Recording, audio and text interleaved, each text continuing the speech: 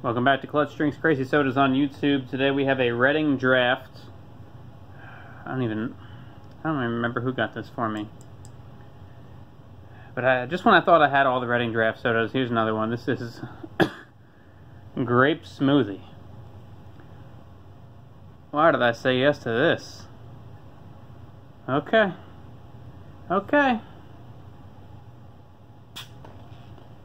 Twist off.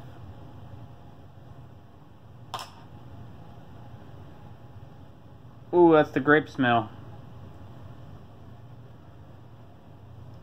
As promised, smells like grape. I could pour it in a glass if you want, but it's very dark. It is purple. See the light going through it sometimes. Maybe you can't. I can. I can see the light going through it. It's purple, but it's really dark purple.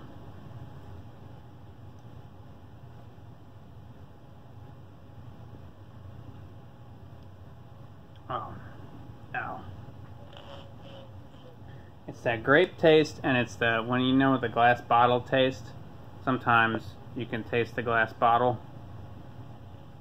It's like when you're eating a Dixie cup and you can taste the wooden spoon thing. You don't want to taste the taste of wood when you're trying to taste the taste of ice cream. This is a glass bottle and grape. Now, why would they call it a smoothie, though?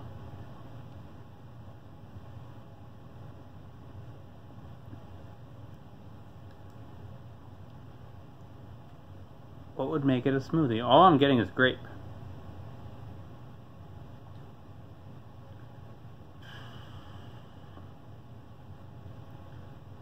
There are no actual ingredients. It's just purple and glass.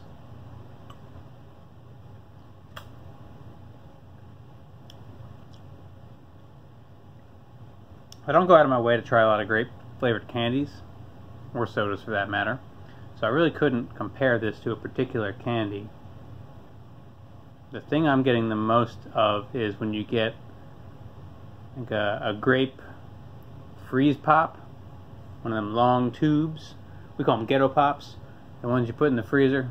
They come in that net sack. You know the ones.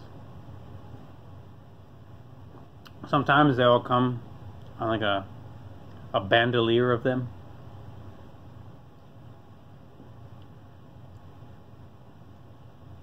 Why couldn't they just call it grape soda? Reading Draft Grape Smoothie should be called grape soda. That's the video.